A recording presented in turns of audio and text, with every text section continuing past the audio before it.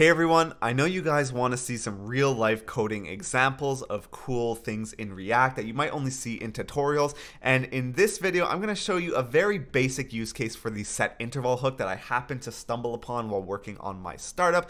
Now this is an extremely simple case, and a lot of the times the SetInterval hook is used for pretty complex things, which is why it might be hard for a lot of people to grasp or get a good easy example of it. But in this example, I just have a very basic page on my website, and on that page I have a trending analytics thing, which you can see here on the right side. On this trending analytics, it sort of swaps between the player of the week and the team of the week. And right now, the team of the week image is smaller than the player of the week one, so it sort of collapses on itself. We're working on making those the same size, but just for now, I wanted to work on the functionality. And as you can see, it just swaps between player of the week and team of the week.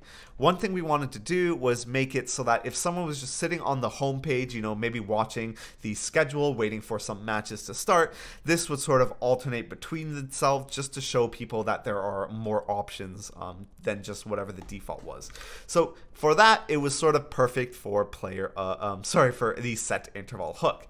Now, the state of which one of these is currently being shown is just simply a state variable. And I set it up so that if the state variable is equal to player of the week, or POTW for short, it will show the player of the week. And if it's set to team of the week, it'll simply just show the team of the week.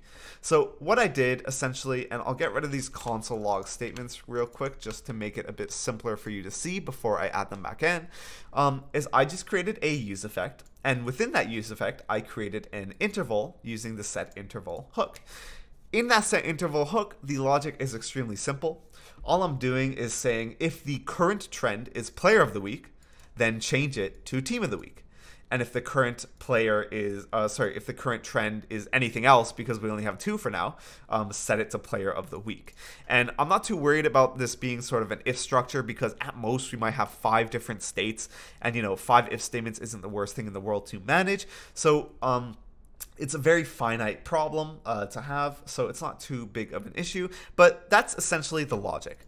Afterwards, I set it to around 15,000 milliseconds, which is just equal to around 15 seconds, which means every 15 seconds, this is just going to change from whatever it is to the other state.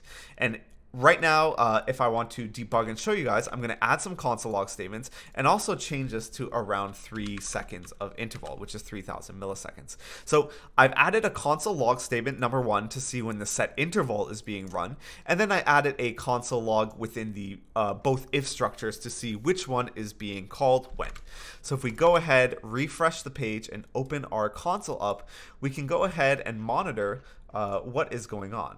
So we can see here it just got run and it set it to player of the week. It's going to get run again and set it to team of the week.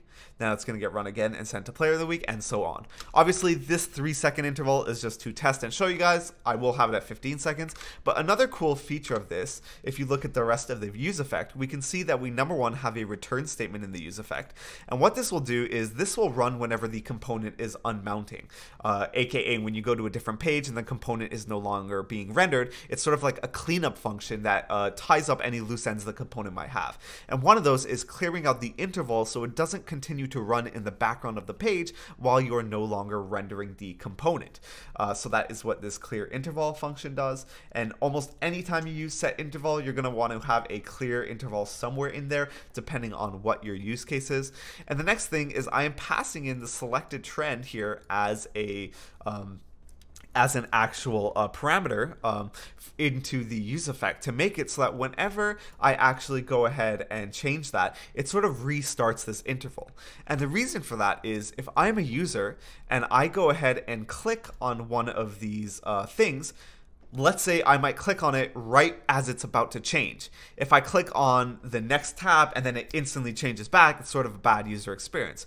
But you'll see if I were to manually click on this, it sort of restarts the timer. So you can see here in the console, it's not actually changing from the console itself because I'm manually changing it. So it restarts that 3-second timer so that it there's no chance of me clicking and then it instantly changing back automatically, which is sort of like a weird user experience.